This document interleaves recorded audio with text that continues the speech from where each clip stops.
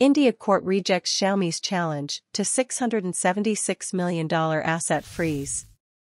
New Delhi, an Indian court has rejected Chinese phonemaker Xiaomi Corp's 1810.HK petition against the seizure of 55.51 billion rupees, $676 million, two sources familiar with the matter told Reuters on Friday.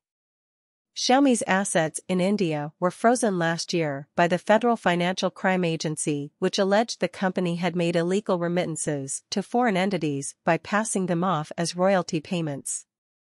"We are studying the matter and waiting for the written order," a Xiaomi spokesperson said regarding the ruling by a court in Karnataka state, adding the company's operations in India are compliant with local laws and regulations.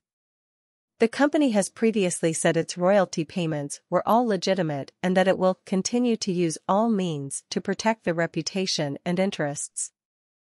Xiaomi has lost its spot as India's top choice for smartphones to rival Samsung Electronics 005930.ks, as Indian consumers opt for improved features in the world's second biggest market for the devices.